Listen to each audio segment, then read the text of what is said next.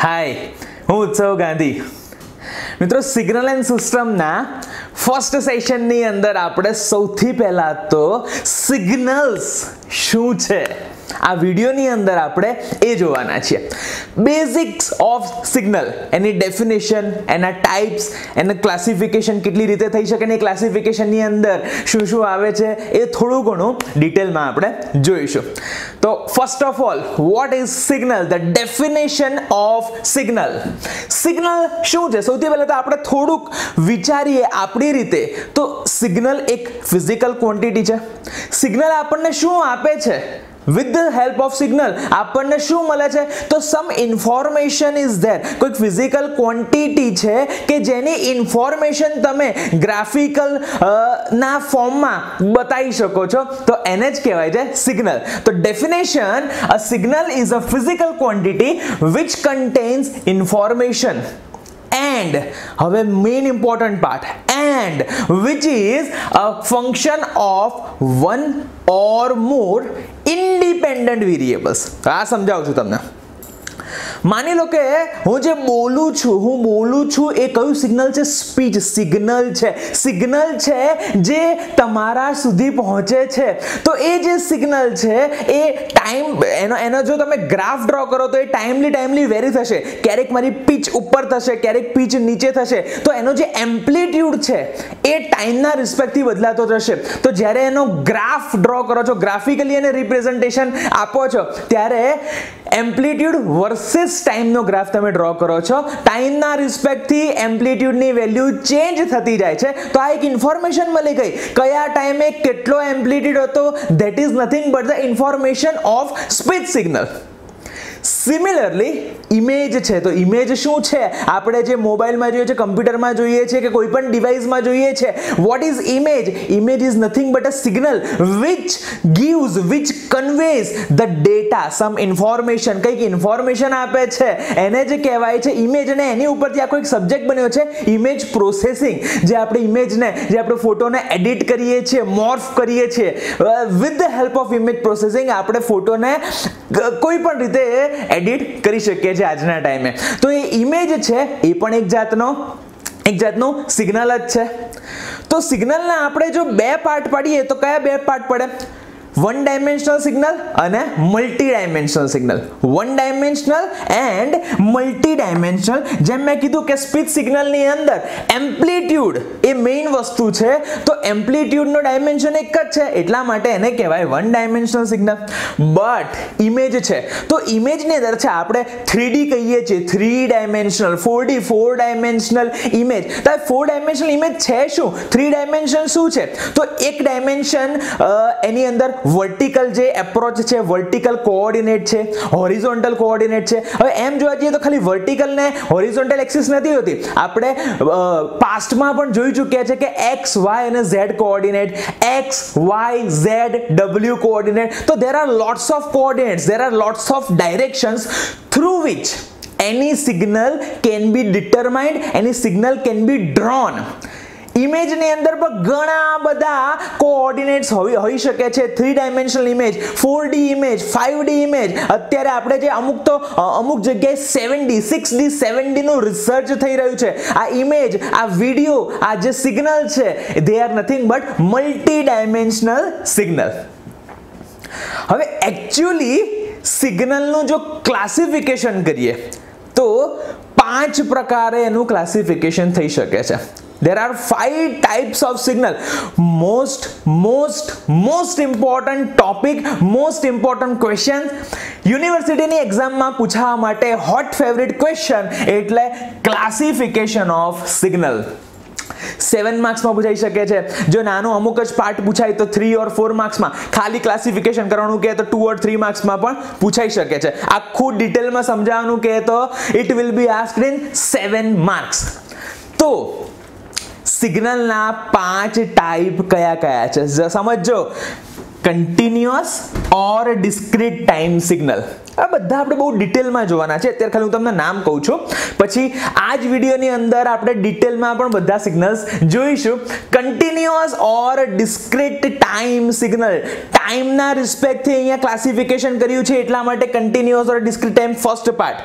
બીજું ડિટર્મિનિસ્ટિક and random. હું તમને બેઝિક ખાલી કહી દઉં તો ડિટર્મિનિસ્ટિક એટલે જે સિગ્નલની વેલ્યુ કોઈ પર્ટિક્યુલર ટાઈમે ડિટરમાઇન કરી શકો છો, અઝ્યુમ પ્રિડિક્ટ કરી શકો છો, જેમ કે સાઇન સિગ્નલ, કોસ સિગ્નલ, જે આપણા જાણીતા સિગ્નલ્સ છે, જે આપણા નોન સિગ્નલ્સ છે, કે ખબર છે કે પાઈ ઉપર સાઇનની વેલ્યુ આટલી જ હશે, 2 ઉપર સાઇનની વેલ્યુ આટલી જ હશે, 3 ઉપર આટલી જ હશે, π/2 ઉપર આટલી જ હશે, સાઇન કોસ, આ બધા સિગ્નલ્સ, મોટા ભાગના બધા ટ્રિગોનોમેટ્રી જે સિગ્નલ્સ છે એ બધા ડિટર્મિનિસ્ટિક સિગ્નલ્સ છે. નામ જ કે છે ડિટર્મિનિસ્ટિક, જે વેલ્યુ ડિટરમાઇન થઈ શકે. અને બીજું છે રેન્ડમ સિગ્નલ, નોઇઝ સિગ્નલ, જેનું કંઈ ઠેકાણું જ નથી હોતું, કયા ટાઈમે એની વેલ્યુ કેટલી હશે યુ કાન્ટ પ્રિડિક્ટ. તો એવા બધા સિગ્નલને કહેવાય રેન્ડમ સિગ્નલ. પીરિયોડિક ઓર નોન પીરિયોડિક, તમે શબ્દ સાંભળેલો હશે, આગળ ભણેલા પણ હશો. પીરિયોડિક એટલે અમુક ટાઈમ પછી એ વેલ્યુ રિપીટ કરે તો એને કહેવાય પીરિયોડિક, નથી રિપીટ કરતું તો એને કહેવાય નોન પીરિયોડિક. સિમેટ્રિકલ ઓર એસિમેટ્રિકલ, જેને even signal and odd signal પણ કહેવાય છે. સિમેટ્રિકલ, હવે માની લો કે એક મિરર છે, તો મિરરની આ બાજુ જે હશે એ જ મિરરની પેલી બાજુ હશે, તો એને કહેવાય સિમેટ્રિકલ. સિમિલરલી તમે એક પર્ટિક્યુલર લાઈન, પર્ટિક્યુલર એક ઇમેજનરી લાઈન ડ્રો કરો, તો એની રાઈટ હેન્ડ સાઈડ ને લેફ્ટ હેન્ડ સાઈડ જો સેમ સિગ્નલ હોય તો એવા સિગ્નલને કહેવાય સિમેટ્રિકલ સિગ્નલ. જો સેમ ના હોય ને ઓપોઝિટ સિગ્નલ હોય તો એને કહેવાય એસિમેટ્રિકલ સિગ્નલ. ડ્રો કરીશું, જ્યારે ડિટેલમાં જોઈશું ત્યારે વધારે ખબર પડશે, વધારે મજા આવશે.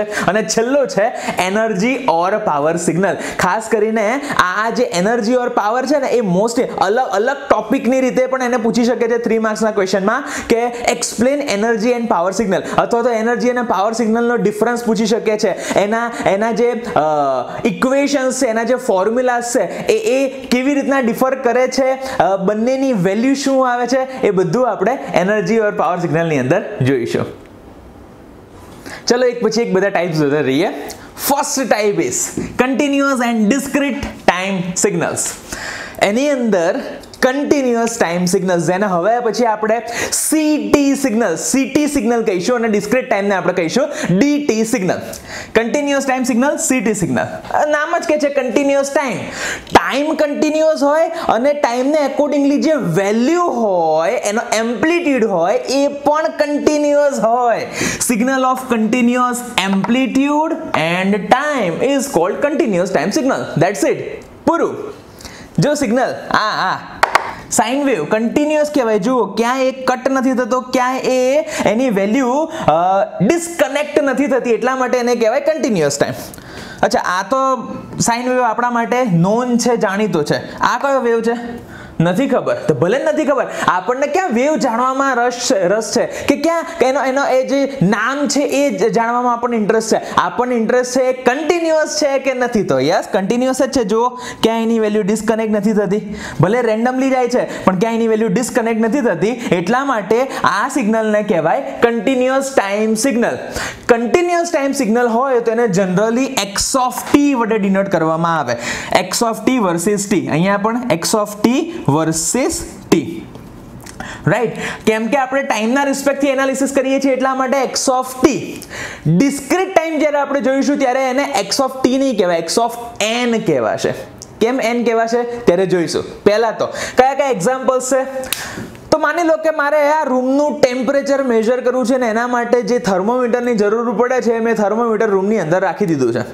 થર્મોમીટર કન્ટિન્યુઅસલી રૂમનું ટેમ્પરેચર મેજર કરશે, અને માની લો કે એને મેં કોઈ કમ્પ્યુટર સાથે કનેક્ટ કરી નાખ્યું છે, જે આવો વેવ, આવો ગ્રાફ ડ્રો કરવાનું કામ કરે છે. તો મને ખબર પડશે કે ઓકે, સવારે 6 વાગે એટલું ટેમ્પરેચર હતું, પછી 6:30 એટલું હતું, 7 વાગે એટલું હતું, 7:30 એટલું હતું, એમ તો 6 થી 6:30 ની વચ્ચેનો જે ટાઈમ છે એમાં પણ એક્ઝેક્ટ ટેમ્પરેચર કેટલું હતું એ એને મેજર કરીને ડ્રો કરેલું જ હશે, અને એ જ ઉપરથી આવો અથવા તો કોઈ પણ શેપનો ગ્રાફ ડ્રો કર્યો છે.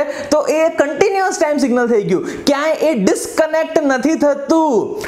સિમિલરલી પ્રેશર મેજર કરો, રૂમનું પ્રેશર મેજર કરો, આપણા બોડીનું પ્રેશર જે છે એ મેજર કરો, તો અગેન કન્ટિન્યુઅસ જ તમને મળશે. કેમ કે અચ્છા તમે મેજર માની લો કે કોઈ પર્ટિક્યુલર ટાઈમે કરો છો, પણ એનો મતલબ એવો થોડો છે કે બોડીની અંદર પ્રેશર નથી. જે ટાઈમે તમે મેજર નથી કરતા એ ટાઈમે બોડીની અંદર કે રૂમની અંદર કંઈક તો પ્રેશર હશે જ ને. એટલે તમે કન્ટિન્યુઅસલી જો મેજર કરો છો ને એનો ગ્રાફિકલી એને રિપ્રેઝન્ટ કરે છો તો એનો જે સિગ્નલ છે તમને કન્ટિન્યુઅસ ટાઈમ સિગ્નલ જ મળવાનું છે. સાઉન્ડ વેવ જે હું બોલું છું હમણાં જ મેં તમને એક્ઝામ્પલ આપ્યું, તો કન્ટિન્યુઅસલી છે. જ્યારે નહીં બોલતો હું ત્યારે એનો એમ્પ્લિટ્યુડ 0 હશે, તો 0 ને પણ તમે ગ્રાફિકલી વેવમાં રિપ્રેઝન્ટ તો કરી જ શકો છો ને. શું ફરક પડે છે? તો આ બધા જ જે સિગ્નલ્સ છે એ કન્ટિન્યુઅસ સિગ્નલ્સ છે કે જે આપણે ડેલી રૂટીનની અંદર પણ એનો જે મહેસૂસ કરતા હોઈએ છીએ તો તેને મેજર કરતા હોઈએ છીએ. આપણા જે મેથેમેટિકલી જે ટ્રિગોનોમેટ્રીના જે સિગ્નલ્સ છે, sine wave, cos wave, triangular wave, આ બધા જે છે એ અગેન આ જુઓ આવી રહ્યો સાઇન વેવ કન્ટિન્યુઅસ છે, કોસ વેવ તમે ડ્રો કરશો એ પણ કન્ટિન્યુઅસ, ટ્રાયંગ્યુલર વેવ ડ્રો કરશો, શોર્ટ ટૂથ વેવ ડ્રો કરશો, તો આ બધા જે સિગ્નલ્સ છે કન્ટિન્યુઅસ ટાઈમ સિગ્નલ્સ છે. સેકન્ડ છે discrete time signals, DT signals. Continuous ટાઈમની અંદર શું હતું કે ટાઈમની દરેક વેલ્યુ માટે સિગ્નલની કંઈક વેલ્યુ કંઈક એમ્પ્લિટ્યુડ આવતો હતો. અહીંયા ટાઈમની દરેક વેલ્યુ માટે નહીં, ટાઈમની અમુક ઇન્ટરવલ ઉપરની વેલ્યુઓ માટે જ તમને સિગ્નલની વેલ્યુ મળે છે. તો signal has finite value at discrete instance of time. Discrete instance એટલે અલગ અલગ ઇન્ટરવલે, અલગ અલગ ઇન્સ્ટન્ટે. માની લો કે તમે 5 વાગે કોઈક વસ્તુને મેજર કરી છે, પછી 6 વાગે કરો છો, પછી 7 વાગે કરો છો, પછી 8 વાગે કરો છો, અલગ અલગ ઇન્ટરવલે કરો છો, તો એ સિગ્નલને એની ઉપરથી તમે જે સિગ્નલ બનાવો છો એ સિગ્નલને કહેવાય ડિસ્ક્રીટ ટાઈમ સિગ્નલ્સ. જુઓ આવી રીતનું હોય, 1 ઉપર એની વેલ્યુ કંઈક છે, 2 ઉપર એની વેલ્યુ કંઈક છે, 3 ઉપર, 4 ઉપર, 5 ઉપર. તમને 1 થી 2 ની વચ્ચે માની લો કે તમારે 1.5 ઉપર વેલ્યુ જોઈએ છે, નહીં મળે. કેમ? કારણ કે ત્યાં આગળ વેલ્યુ ડિફાઇન્ડ જ નથી, એને બતાડી જ નથી. એટલા માટે તો એને કહેવાય છે ડિસ્ક્રીટ વેલ્યુડ સિગ્નલ અથવા તો ડિસ્ક્રીટ ટાઈમ સિગ્નલ. ટાઈમને અલગ અલગ ભાગમાં ડિવાઈડ કરી નાખ્યો છે. હવે માની લો કે તમારી પાસે એક કન્ટિન્યુઅસ સિગ્નલ છે અને એને તમારે ડિસ્ક્રીટ સિગ્નલમાં કન્વર્ટ કરવું છે. તો જે ઇન્ટરવલ છે ને કે કયા ઇન્ટરવલે તમને વેલ્યુ જોઈએ છે એ તમારે નક્કી કરવાની હોય તમારી એપ્લિકેશન પ્રમાણે. યુઝરે પોતાની એપ્લિકેશન પ્રમાણે કયા ટાઈમ ઇન્ટરવલે વેલ્યુ જોઈએ છે એ નક્કી કરવાની અને પછી એ વેલ્યુઝ ઉપર આવી રીતના સેમ્પલ્સ પાડી દેવાના. સેમ્પલ્સ પાડવાના અને બાકી બધી વેલ્યુને તમારે રિમૂવ કરી નાખવાની. જેમ કે જુઓ માની લો કે આ સાઇન વેવ છે, કન્ટિન્યુઅસ ટાઈમ છે, હવે એને મારે ડિસ્ક્રીટ ટાઈમની અંદર કન્વર્ટ કરવો છે. તો મેં એક રફલી ડોટેડ લાઈન વાળો ગ્રાફ, જે ઇમેજનરી કહેવાય, આ રહ્યો જો ડોટેડ લાઈન વાળો ગ્રાફ સાઇન સિગ્નલ ડ્રો કરી નાખ્યું અને પછી ઉપરથી મેં વેલ્યુ ખેંચી કાઢી. તો આ જે છે એ બધા મને સેમ્પલ્સ મળી ગયા. જો આ પર્ટિક્યુલર ટાઈમે, આ પર્ટિક્યુલર ટાઈમે, આ પર્ટિક્યુલર ટાઈમે, અહીંયા. તો અમુક અલગ અલગ ઇન્ટરવલે મને વેલ્યુ મળી. હવે આ જે ઇમેજનરી લાઈન છે ડોટેડ લાઈન, એને હું રબ કરી નાખીશ. મારું કન્ટિન્યુઅસ માંથી ડિસ્ક્રીટ સિગ્નલ રેડી થઈ ગયું. તો હવે આ ડિસ્ક્રીટ ટાઈમ સિગ્નલ કેમ, શેના માટે જરૂર છે? કન્ટિન્યુઅસ સારું હતું ને, દરેક ટાઈમ માટે વેલ્યુ મળતી હતી, દરેક ટાઈમ માટે વેલ્યુ મળતી હતી. પણ તમે વિચારો અત્યારનો જે જમાનો છે ડિજિટલનો જમાનો છે. આપણે બાઇક પણ ઇવન લઈએ છીએ તો એનું જે સ્પીડોમીટર હોય છે ડિજિટલ હોય છે, થર્મોમીટર લઈએ છીએ તો એ ડિજિટલ થર્મો, કોઈ પણ તમે XYZ ડિવાઇસ લઈ લો, XYZ ડિવાઇસ. અત્યારે તમે કયું ડિવાઇસ લેશો જે ડિજિટલી ચાલતું હશે? તો અત્યારે ડિજિટલનો જમાનો છે. તો આ જે ડિસ્ક્રીટમાં આપણે કન્વર્ટ કર્યું છે, સમજો ડિસ્ક્રીટ અને ડિજિટલ બંને અલગ અલગ વસ્તુ છે, પણ જે ડિસ્ક્રીટમાં આપણે કન્વર્ટ કર્યું છે that is the first step towards digitalisation. હવે ડિજિટલાઇઝેશન આ જ સબ્જેક્ટની અંદર આપણે ભણવાના છે કે એનાલોગથી ડિજિટલ કેવી રીતના કન્વર્ટ કરવાનું, એના શું યુઝિસ છે. પણ ડિજિટલાઇઝેશન અત્યારના ટાઈમમાં એકદમ એક્સ્ટ્રીમલી રિક્વાયર્ડ છે અને એટલા માટે એનાલોગ સિગ્નલ એટલે કે જે કન્ટિન્યુઅસ સિગ્નલ છે એને ડિસ્ક્રીટ સિગ્નલમાં કન્વર્ટ કરવું જરૂરી છે. એ ડિસ્ક્રીટ સિગ્નલમાં સેમ્પલિંગ, પહેલા સેમ્પલિંગ પાડવાના, એટલે સેમ્પલ્સ પાડશો એટલે ડિસ્ક્રીટ સિગ્નલની અંદર કન્વર્ટ થઈ જશે અને પછી આગળ જતા આપણે ભણીશું કે એનું ક્વોન્ટાઇઝેશન કરવાનો. ક્વોન્ટાઇઝેશન કરશો એટલે એનાલોગ સિગ્નલ, કન્ટિન્યુઅસ સિગ્નલ એ ડિજિટલ સિગ્નલની અંદર કન્વર્ટ થઈ જશે. હવે એક્ઝામ્પલ્સ આપણે જોઈએ તો હમણાં જે કન્ટિન્યુઅસ ટાઈમના એક્ઝામ્પલ્સ હોય એ જ કે ભાઈ આપણે રૂમનું ટેમ્પરેચર મેજર કરવું છે કે રૂમનું પ્રેશર મેજર કરવું છે. હવે એ રૂમનું ટેમ્પરેચર આપણે કન્ટિન્યુઅસલી મેજર કરવાના બદલે અમુક ટાઈમ ઇન્ટરવલે મેજર કરીએ તો ડિસ્ક્રીટ બની ગયું. એ પ્રેશર અલગ ટાઈમે મેજર કરીએ તો ડિસ્ક્રીટ બની ગયું. માની લો કે કોઈને કંઈક બ્લડ પ્રેશરની તકલીફ છે અને ડોક્ટરે કીધું કે ભાઈ તમારે દર 2 કલાકે તમારું બ્લડ પ્રેશર મેજર કરવાનું. તો બસ દર 2 કલાકે ઇન્ટરવલ થઈ ગયું. 12 વાગે કર્યું, પછી 2 વાગે, પછી 4 વાગે, 6 વાગે. તો અલગ ઇન્ટરવલે તમે બ્લડ પ્રેશર મેજર કરો તો એ થઈ જશે discrete time signal. જો blood pressure reading after every અવર, એવરી 2 અવર, એવરી 3, જે પ્રમાણેના ડોક્ટરનું સજેશન એ પ્રમાણે તમે અપ્લાય કરી શકો છો. Temperature measurement after some particular interval of time. આવા તમે કોઈ પણ કન્ટિન્યુઅસ સિગ્નલને લઈ શકો અને પછી એને પર્ટિક્યુલર ઇન્ટરવલ ટાઈમે મેજર કરીને એને ગ્રાફિકલી રિપ્રેઝન્ટ કરો તો તમને મળી જશે discrete time signal. હવે ડિસ્ક્રીટ ટાઈમ સિગ્નલનું તમને એક્ઝામ્પલ આપું. જો થોડું ધ્યાનથી જોજો, હું તમને સમજાવું છું આ સિગ્નલને કેવી રીતના તમારે આઈડેન્ટિફાય કરવાનું. અહીંયા x ઓફ n છે અને અહીંયા n છે. મેં તમને કીધું ને ડિસ્ક્રીટ ટાઈમ સિગ્નલ હોય ને તો એને x ઓફ n વડે રિપ્રેઝન્ટ કરાય, જ્યારે કન્ટિન્યુઅસ ટાઈમ સિગ્નલને x ઓફ t વડે રિપ્રેઝન્ટ કરાય. t રિપ્રેઝન્ટ્સ time, n also represents time but after some interval. જે સેમ્પલ્સ આપણે પાડ્યા છે એને રિપ્રેઝન્ટ કરવા માટે આપણે n નો યુઝ કરીએ છીએ. તો અહીંયા જુઓ, આ જે y એક્સિસ છે વેલ્યુ બતાવે છે અને x એક્સિસ છે એ ટાઈમ બતાવે છે. તો n = 1 ટાઈમે સિગ્નલની વેલ્યુ 1 છે. જો અહીંયા મેં ડોટેડ લાઈનથી બતાવ્યું છે રેફરન્સ માટે, એટલે આપણને ખબર પડે કે n = 1 ટાઈમે સિગ્નલની વેલ્યુ 1 છે. n = 2 ટાઈમે સિગ્નલની વેલ્યુ 0 છે જ નહીં સિગ્નલ, ધેટ મીન્સ સિગ્નલની વેલ્યુ 0 છે. n = 3 ટાઈમે સિગ્નલની વેલ્યુ 2 છે. જોઈ લો અહીંયા 2 લખેલો છે. n = 4 ટાઈમે સિગ્નલની વેલ્યુ -1 છે. આર્યું n = 4, ત્યારે સિગ્નલની વેલ્યુ -1 છે. સિમિલરલી હવે તમને જોતા એમ થશે કે ભાઈ નેગેટિવ ટાઈમની વેલ્યુ હોય તો જો આપણે થિયોરેટિકલી વિચારીએ અથવા તો પ્રેક્ટિકલી વિચારીએ તો ટાઈમ ક્યારેય નેગેટિવ ના હોય. પણ અહીંયા હું સેમ્પલ્સની વાત કરું છું, એટલે આ જે મારી લાઈન છે ને y axis x of n એ મારી રેફરન્સ લાઈન છે. એને હું કઈ n = 0 અથવા તો 0th ટાઈમ નથી કહેતો. માની લો કે હું બપોરે 12 વાગ્યાને રેફરન્સ લાઈન ગણું છું, તો 12 થી પહેલા 11 વાગ્યા તો એને નેગેટિવ ગણાય કે ના કહેવાય? 12 થી પહેલા 10 વાગ્યા તો એને નેગેટિવ ગણાય કે ના કહેવાય? 12 થી પછી બપોરે 1 વાગે છે તો એને પાછું પોઝિટિવ લઈએ, બપોરે 2 વાગે છે તો ફરી પાછું એને પોઝિટિવ લઈએ. તો જે રેફરન્સ લાઈન આપણે ગણીએ છીએ એની પહેલાનું બધું છે એને આપણે નેગેટિવ ગણીશું, રેફરન્સ લાઈન થી પછીનું જે બધું છે એને આપણે પોઝિટિવ ગણીશું. એટલે અહીંયા આપણે 1 2 3 4 એવી બધી વેલ્યુઝ લીધી, તો અહીંયા આ બાજુ લઈશું -1, આ બાજુ લઈશું -2 એન્ડ સો ઓન. અહીંયા 5 સુધી આપણે ગયા છીએ, અહીંયા -2 સુધી ગયા છે. માની લો કે આપણું આટલું જ સિગ્નલ છે જે એક્ઝિસ્ટ કરે છે -2 થી 5 સુધી. હવે આને મારે મેથેમેટિકલી લખવું હોય તો કેવી રીતે લખાય? કેમ કે આપણી પાસે દરેક સેમ્પલ્સની વેલ્યુ છે તો એને આપણે મેથેમેટિકલી લખી શકીએ છીએ x of n = સમજો, કર્લી બ્રેકેટમાં લખવાનું છે. શરૂઆત સિગ્નલની અહીંયાથી થાય છે એન્ડ અહીંયા થાય છે, તો આપણે અહીંયાથી શરૂઆત કરીએ. -2 ઉપર સિગ્નલની વેલ્યુ શું છે? 2 છે, તો લખો 2 વેલ્યુ, સિગ્નલની વેલ્યુ લખો. -1 ઉપર સિગ્નલની વેલ્યુ છે 1, તો લખો 1. પછી આ 0th લાઈન છે, 0 ઉપર સિગ્નલની વેલ્યુ જુઓ, થોડી ડાર્ક લાઈન મેં કરી છે. 0 ઉપર સિગ્નલની વેલ્યુ છે 2, તો અહીંયા લખો 2, કોમા કરીને લખવાનું, કોમાથી એને ડિસ્ક્રિમિનેટ કરવાનો. 1 ઉપર સિગ્નલની વેલ્યુ છે અગેન 1, 2 ઉપર સિગ્નલની વેલ્યુ છે 0. I hope you are getting. 3 ઉપર સિગ્નલની વેલ્યુ છે 2, 4 ઉપર સિગ્નલની વેલ્યુ -1 છે, યસ. 5 ઉપર સિગ્નલની વેલ્યુ 1 છે અને અહીંયા આપણું સિગ્નલ પૂરું થાય છે. રાઈટ? તો આ રીતના તમે કોઈ પણ ડિસ્ક્રીટ ટાઈમ સિગ્નલને રિપ્રેઝન્ટ કરી શકો છો.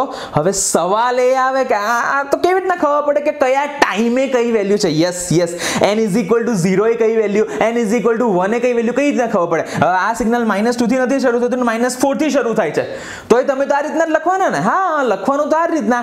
તો પછી રેફરન્સ કયો છે એ કેવી રીતના ખબર પડે? તો રેફરન્સ માટે તમારે એક એરો કરવાનો છે. જેમ કે 0 ઉપર વેલ્યુ વેલ્યુ 2 છે એ આપણે ક્યાં આગળ લખીએ? અહીંયા લખી તો અહીંયા તમારે એક એરો કરી દેવાનો આવી રીતે જ. This is the mathematical representation of any discrete time signal. આનો મતલબ એવો થાય કે n ની વેલ્યુ 0 હશે ત્યારે સિગ્નલની વેલ્યુ 2 હશે. પછી આપણે લેફ્ટ હેન્ડ સાઈડ જઈએ એટલે નેગેટિવ વેલ્યુ. n ની વેલ્યુ -1 હશે ત્યારે સિગ્નલની વેલ્યુ 1 હશે. જોઈ લો 1 આવી ગઈ. n ની વેલ્યુ -2 વખતે સિગ્નલની વેલ્યુ 2. n ની વેલ્યુ 1 વખતે સિગ્નલની વેલ્યુ 1, n ની વેલ્યુ 2 વખતે સિગ્નલની વેલ્યુ 0, 3 વખતે 2 એન્ડ સો ઓન. બસ ખાલી એક એરો, એક રેફરન્સ નું રિપ્રેઝન્ટેશન કરવું જરૂરી છે. તો through out this subject discrete time સિગ્નલને આપણે આ રીતના રિપ્રેઝન્ટ કરીશું. અને જે મેં ઇન્ટ્રોડક્શન ની અંદર કીધું હતું કે આપણે સિગ્નલ્સના ઓપરેશન્સ કરવાના છે, સિગ્નલની ઉપર ઓપરેશન કરવાના છે, તો એની અંદર ખાસ કરીને આપણા કન્ટિન્યુઅસ અને ડિસ્ક્રીટ ટાઈમ સિગ્નલના ઓપરેશન કરીશું. સેકન્ડ ટાઈપ છે ડિટર્મિનિસ્ટિક ઓર રેન્ડમ સિગ્નલ્સ. ડિટર્મિનિસ્ટિક સિગ્નલ મેં તમને કીધું હતું એ જ પ્રમાણે જેની વેલ્યુ તમે ડિટરમાઇન કરી શકો છો, જેની વેલ્યુ તમે કોઈ પર્ટિક્યુલર ટાઈમે પ્રિડિક્ટ કરી શકો છો, એવા બધા જ સિગ્નલ્સને કહેવાય ડિટર્મિનિસ્ટિક સિગ્નલ. પ્રિડિક્ટ કેવી રીતના કરવાની, શોધવાની કેવી રીતના વેલ્યુ? માની લો કે મારે કોઈ પર્ટિક્યુલર ટાઈમે સિગ્નલની વેલ્યુ જોઈએ છે, તો કેવી રીતના મને ખબર પડે, કેવી રીતના મને વેલ્યુ મળે? તો એનું કોઈક મેથેમેટિકલ એક્સપ્રેશન હશે, એનું કોઈક લુકઅપ ટેબલ હશે. લુકઅપ ટેબલ એટલે? તો લુકઅપ ટેબલ એટલે પર્ટિક્યુલર એક વેરિયેબલ અને પર્ટિક્યુલર એનું ફંક્શન. માની લો કે અહીંયા આપણે સિગ્નલની વાત કરીએ છીએ તો t અને x ઓફ t, તો એના માટે એક પ્રી ડિફાઇન્ડ ટેબલ હોય કે t ની આ વેલ્યુ માટે x ઓફ t ની આ જ વેલ્યુ, t ની આ વેલ્યુ માટે x ઓફ t ની આ જ વેલ્યુ, એ પર્ટિક્યુલરલી ડિફાઇન્ડ હોય, પ્રી ડિફાઇન્ડ હોય, તો એવા ટેબલને કહેવાય લુકઅપ ટેબલ. હવે લુકઅપ ટેબલ છે જેની અંદર વેલ્યુઝ છે જ, તો ડેફિનેટલી તમે ડિટરમાઇન કરી જ શકવાના છો. મેથેમેટિકલ કોઈ ફોર્મ્યુલા હશે તો એની ઉપરથી પણ તમે ડેફિનેટલી કોઈ પર્ટિક્યુલર ટાઈમે કોઈ પર્ટિક્યુલર સિગ્નલની વેલ્યુ ડિટરમાઇન કરી શકશો. કોઈ પર્ટિક્યુલર રૂલ થી તમે સિગ્નલને ડ્રો કરો છો, ચાહે કોઈ પણ રૂલ હોઈ શકે છે, મેથેમેટિકલ ઓર નોન મેથેમેટિકલ રૂલ હોય, અને એ પ્રમાણે તમે એનું સિગ્નલ ડ્રો કરો તો એ રૂલ ઉપરથી પણ તમને ખબર પડે કે આ ટાઈમે આ સિગ્નલની વેલ્યુ આટલી હશે. તો ટૂંકમાં a signal which can be described by a mathematical expression, a lookup table or some well defined rule is known as deterministic signal. kaya kaya? Sine wave, cos wave, square wave, triangular wave, lots of waves છે, lots of signals છે કે જે deterministic signals છે. અહીંયા મેં એક sine wave બતાવ્યો છે. હવે જો આ જે સાઇન વેવ છે ને એની પર્ટિક્યુલર ફોર્મ્યુલા, એનું મેથેમેટિકલ એક્સપ્રેશન શું છે? a sin 2π ft. a એટલે આનો એમ્પ્લિટ્યુડ, f એટલે આની ફ્રીક્વન્સી. તો હવે તમને આ ટાઈમ પીરિયડ ખબર હોય તો એની ઉપરથી તમને ફ્રીક્વન્સી ના મળી જાય? તમને ખબર છે કે t0 1/f0, similarly f0 1/t0. હા કે ના? ટાઈમ પીરિયડ અને ફ્રીક્વન્સી બંને એકબીજાને રેસિપ્રોકલ છે, તો એક વસ્તુ ખબર હશે તમને બીજી વસ્તુ ખબર હોવાની જ છે. તમને સિગ્નલ ઉપરથી એનો એમ્પ્લિટ્યુડ પણ મળી રહેશે. તો તમારી પાસે a છે, f છે, તો હવે તમે t ની અલગ અલગ વેલ્યુઝ મૂકો ને, આ રહ્યો t, આ t ની અલગ અલગ વેલ્યુઝ મૂકો તો તમને x ઓફ t નહીં મળી જાય? મળશે. t ની 2π વેલ્યુ મૂકો, 4π વેલ્યુ મૂકો, પાઈ મૂકો, π/2 મૂકો, 5π/2 મૂકો, કોઈ પણ વેલ્યુ મૂકો, તમને પર્ટિક્યુલર સિગ્નલની વેલ્યુ મળશે, મળશે ને મળશે. એટલા માટે જ એને કહેવાય છે ડિટર્મિનિસ્ટિક સિગ્નલ. હવે જે આ ડિટર્મિનિસ્ટિક સિગ્નલ્સ છે એ બધા સિગ્નલ પિરિયોડિક હોવાના. જો આ સાઇન વેવ તો પિરિયોડિક છે. પિરિયોડિક સિગ્નલ એટલે શું એ આપણે નેક્સ્ટ વિડિયોની અંદર જોવાના છે, પણ હું તમને બેઝિક ઇન્ફોર્મેશન આપું તો કોઈ પર્ટિક્યુલર ટાઈમ પીરિયડ પછી જો એ સિગ્નલ રિપીટ થતું હોય તો એવા બધા સિગ્નલને કહેવાય પિરિયોડિક સિગ્નલ. જેમ કે આ સિગ્નલ અહીંયાથી આમ જશે એટલે આ સિગ્નલ એક વેવ પૂરો થઈ ગયો, હવે ફરી પાછું આગળ એનું એ જ વસ્તુ, એની એ જ વેલ્યુ રિપીટ થઈ રાખશે, તો આ સિગ્નલને કહેવાય પિરિયોડિક સિગ્નલ. આ ડિટર્મિનિસ્ટિક સિગ્નલ પિરિયોડિક છે, પણ શું દરેક ડિટર્મિનિસ્ટિક સિગ્નલ પિરિયોડિક જ હોવાના? ના ના ના, જરૂરી નથી. જો હું એક સિગ્નલ ડ્રો કરું છું, આ t અને x ઓફ t, એક સિગ્નલ આવું ડ્રો કરું છું હું. કયું સિગ્નલ છે? એક્સપોનેન્શિયલ સિગ્નલ છે. આ એક્સપોનેન્શિયલ સિગ્નલનું કોઈ મેથેમેટિકલ એક્સપ્રેશન હશે? યસ ડેફિનેટલી હશે. x of t is equal to a e rays two minus alpha t. Alpha કોઈ કોન્સ્ટન્ટ છે જે ડિકેઇંગ કોન્સ્ટન્ટ કહેવાય, અને a એનો એમ્પ્લિટ્યુડ છે. જો તમારી પાસે a ની વેલ્યુ હોય ને આલ્ફાની વેલ્યુ હોય તો t ની અલગ અલગ વેલ્યુ માટે તમને એક્સપોનેન્શિયલ સિગ્નલની અલગ અલગ વેલ્યુ મળશે. પણ આ ક્યાં પિરિયોડિક છે? This is non periodic signal, અને તો પણ ડિટર્મિનિસ્ટિક કહેવાય જ. તો યાદ રાખજો, દરેક ડિટર્મિનિસ્ટિક સિગ્નલ પિરિયોડિક હોતા નથી. હવે દરેક પિરિયોડિક એ ડિટર્મિનિસ્ટિક હોય છે એ આપણે જોઈશું ને, પિરિયોડિક સિગ્નલ જોઈશું ત્યારે એ વસ્તુ જોઈશું. Random signals. રેન્ડમ સિગ્નલ્સ અથવા તેને નોન ડિટર્મિનિસ્ટિક સિગ્નલ્સ પણ કહેવાય, જેની વેલ્યુ પ્રિડિક્ટ નથી કરી શકતા, જેનું કોઈ મેથેમેટિકલ એક્સપ્રેશન નથી, એ બધા સિગ્નલ્સને કહેવાય random signals. A signal which cannot be described by any mathematical expression is known as random signal. Not possible to predict. કેમ કે એની કોઈ પર્ટિક્યુલર ના ફોર્મ્યુલા છે, ના પર્ટિક્યુલર કોઈ રૂલ છે, ના લુકઅપ ટેબલ છે જેવું ડિટર્મિનિસ્ટિક સિગ્નલની અંદર હતું, એવું કશું જ નથી. તો that is why it is called random signal અથવા તો નોન ડિટર્મિનિસ્ટિક સિગ્નલ. આપણે કમ્યુનિકેશન સિસ્ટમની અંદર માની લો કે ફોન ઉપર વાત કરીએ છીએ, અથવા તો કોઈ મીડિયમથી આપણે કમ્યુનિકેટ કરીએ છીએ, મેસેજની આપ લે કરીએ છીએ, અથવા તો માઇક ઉપર બોલીએ છીએ, કોઈક ઓડિયો સિગ્નલનું આપણે જે આપ લે છે એ કરીએ છીએ, તો એની અંદર ઘણી બધી વખત નોઇઝ આવતો હોય છે. એ નોઇઝનો કેટલો એમ્પ્લિટ્યુડ હશે? You cannot predict. કયા ટાઈમે કેટલો નોઇઝ હશે? You cannot predict. તો જે કમ્યુનિકેશન સિસ્ટમની અંદર નોઇઝ આવે છે, that is the best example of random signal. જો રેન્ડમ સિગ્નલ આવું હોય, કોઈ ઠેકાણું જ નહીં, ગમે ત્યારે ગમે તેટલો એમ્પ્લિટ્યુડ હોય, ગમે ત્યારે એની વેલ્યુ 0 થઈ જાય અને ગમે ત્યારે એની વેલ્યુ મેક્સિમમ પહોંચી જાય, પીક પર પહોંચી જાય. તો મિત્રો, આ વિડીયોની અંદર આપણે આટલું રાખીએ છીએ. નેક્સ્ટ વિડીયોની અંદર બીજા 3 ટાઈપ છે, odd and even signal, periodic and non periodic signal, અને એનર્જી એન્ડ પાવર સિગ્નલ, એનું ડિસ્કશન આપણે કરીશું. જો તમને અમારા વિડીયોઝ, અમારી ટીચિંગ મેથડ્સ ગમતી હોય, અને જો તમે આ વિડીયો YouTube પર જોઈ રહ્યા છો, તમારી ચેનલ નિર્માણ એકેડેમીને સબસ્ક્રાઇબ કરજો, લાઈક કરજો, વિડીયો શેર કરજો, કમેન્ટ કરજો વિડીયો ઉપર. જો તમે આ વિડીયોને નિર્માણ એકેડમી એપ પર જોઈ રહ્યા છો, તો આ કોર્સને બીજા સાથે શેર કરજો, રેકમેન્ડ કરજો. Thank you.